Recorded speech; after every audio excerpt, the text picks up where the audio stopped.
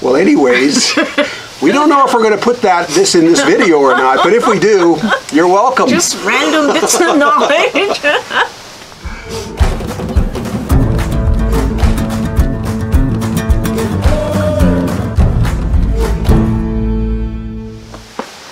When Linda and I get out and do our traveling, we always do it at a really relaxed pace. And generally in the middle of the day, we'll stop somewhere and make coffee. And that's what we're doing today. We're just out driving around. We got a nice little park here. We're gonna make some coffee. Most of the time we just do it on our little butane burner or propane burner. Sometimes we get out our little wood burning stoves and we do it that way. And today that's what we're using. I've got a stove here that I really like. I've got a stove here that I don't like at all, and it happens to be a very popular style of stove, and I'm going to show you why I don't like it, and then a couple other stoves that I'll just throw in there for fun. How many cups of coffee are we making? Well, I don't know, as many cups of coffee as it takes to do this demo. Maybe we'll cook some lunch too. All right, let's get busy. Well, this is the 3 different stoves I want to show today. This one's a little mini grill that we just got recently. It's sold on Amazon under several different names. And this one is what's known as a gasifier stove.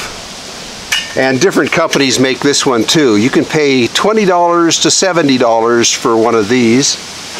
And this one over here is a little folding stove that I got through Backwoodsman magazine, and it folds up real small. All 3 wood burners. Let's get one lit. I think we'll start with this one right here.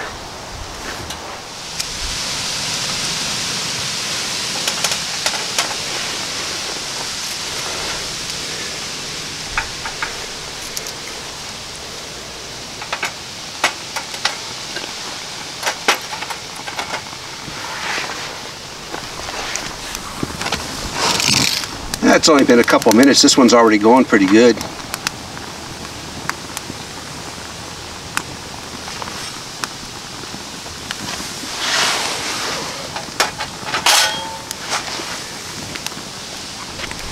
Now, let's see if we can get the gasifier stove going here.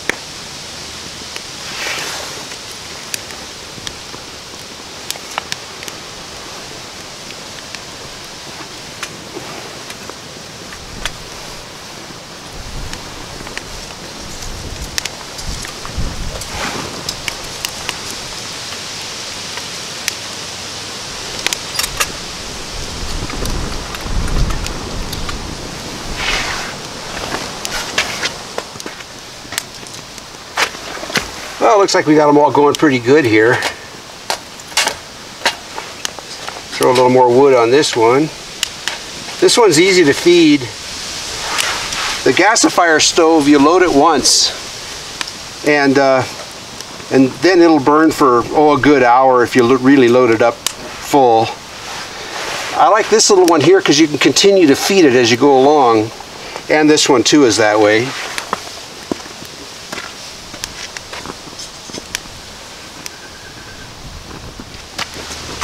Now this gasifier stove is starting to do its thing. Basically it takes air in through here and expels it into the top of the chamber for a more complete burn. And when it's sitting like this, it's working very well. And there's hardly any smoke coming out of this one.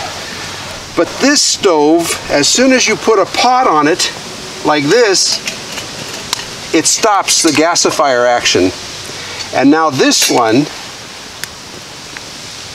starts smoking and stinking. This one will start smelling of unburnt carbon. It's a real distinctive smell, and when you're camping with it and you do this, you'll smell it. It's like an incomplete burn. I'm starting to get the whiff of that now from this one. This is the stove I don't like because of that. I don't mind smoke coming out of a fire, that's fine, but this one's not getting a complete burn, and also what it's going to do is going to completely soot up the bottom of this pot right here. Just real thick.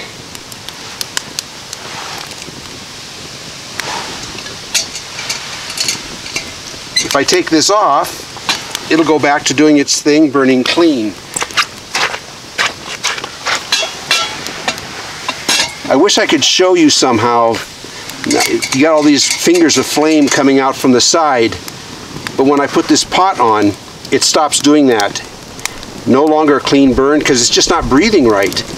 And as near as I can tell, they're all designed like that, and I don't think they're any good because of that.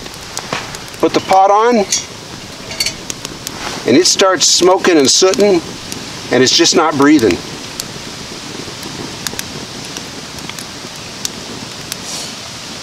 So this is my least favorite stove.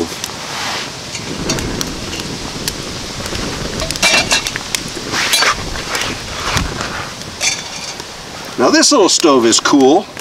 There's a lot of stoves that have come up since this one came out, the Esbits and I can't remember all their names, but little firebox stoves. This one is actually pretty heavy. This was early on, before all those other ones came out, and this actually weighs a pound, 1 pound 4 ounces. This is a little steel stove, but for having it in your car, it works great, and you can continue to feed it. It breathes all right.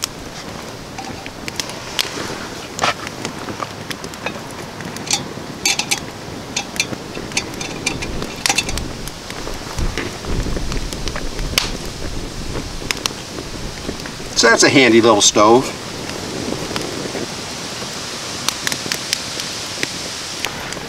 But by far my favorite of the three is this one down here. And the reason is because not only can you throw a pot on top, and it does very well, you can throw a steak on top, and a pretty big one too, enough to feed both Linda and I. That's my favorite. Easy to feed, versatile. This is a nice little stove. Now you can really see that gasifier stove doing its thing there. But once again, when you throw the pot on top, it stops that. It starts burning real sooty. So it looks good in the demos, but not when you actually use it.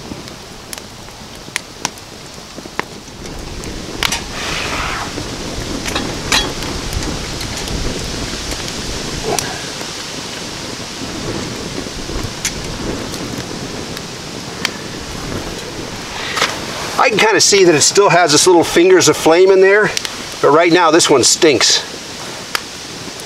And it starts sitting and smoking. And you start to lose some of those fingers of flame in there too. Real inefficient. Not good at all.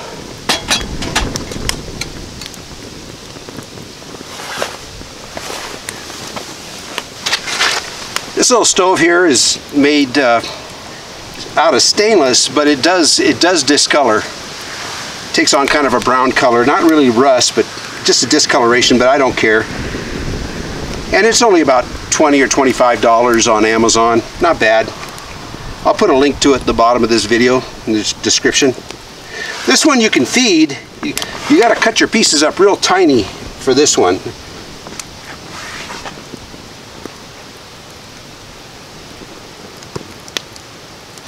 This one down here is okay because you can put longer sticks in it and just keep feeding them in. That's kind of a nice feature of that one.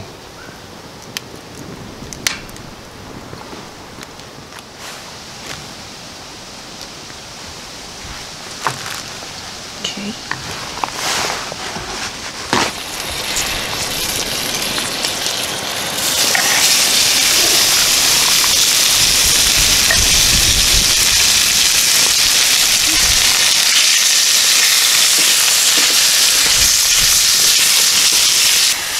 Smells good.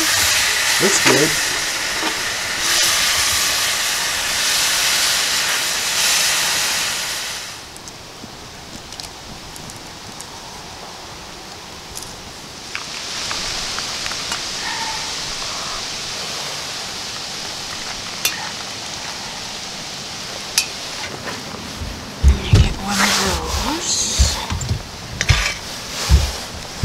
I get one of those.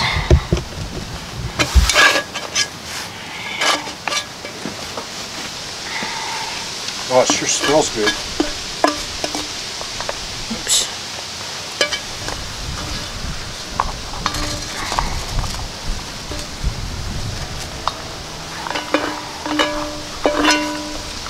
Okay.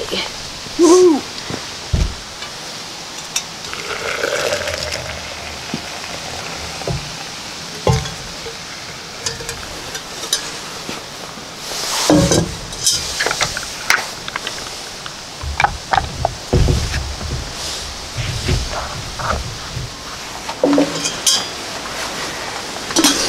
I'd say we did pretty good.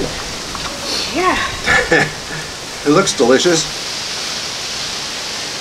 Shall see. Oh, it is delicious. We're not going to make you watch us eat this, but it's good. Coffee time.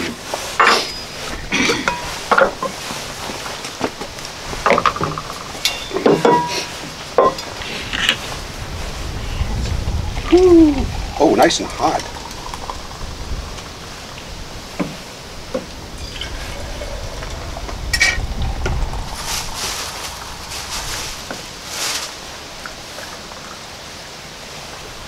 That was a good lunch.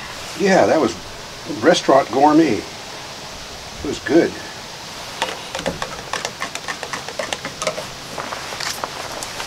You ever use this milk? We get this at the grocery stores. It's usually in the powdered milk section. And it keeps without refrigeration for quite a long time. We take it on our camping trips all the time. This is good stuff. Cheers.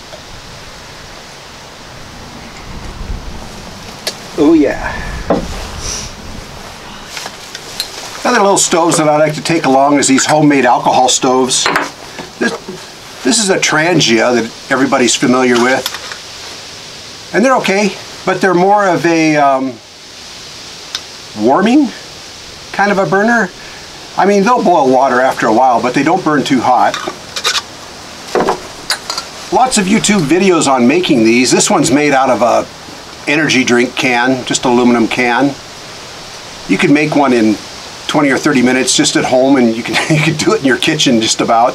They're real easy. This one's made out of a thicker aluminum fuel bottle. They're real tiny, and they just run off of denatured alcohol. This is denatured alcohol, this heat.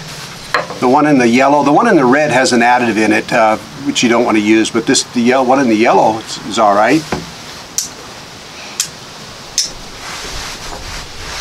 Just put in however much you think you're going to use. I'm not going to put a little bit in here because I don't tend to heat anything.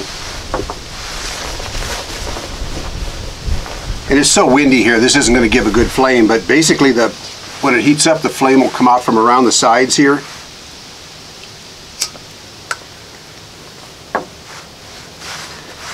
The thing about alcohol, when it's burning, you can't see it, but it's burning.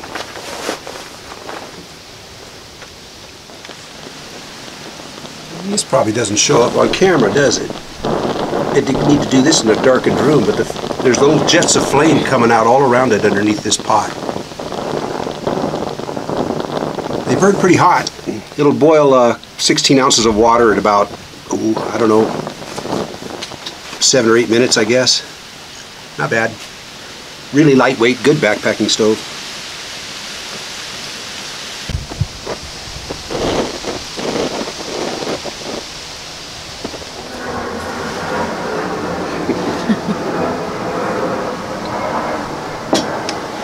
Did you know that in the state of Montana, you can be common law married in just a couple of days? Are you trying to tell me something there? No. It's like, I remember when I was younger, of common law marriage, they said, oh, gee, that takes like 5 years or 7 years. 7 years. And in the state of Montana, it doesn't take any time at all. All you need to do is just be living together as a married couple. Be known as a married couple. Yeah, kind of let people know that you're living together as a married couple. And be sharing expenses. And guess what? You're hitched.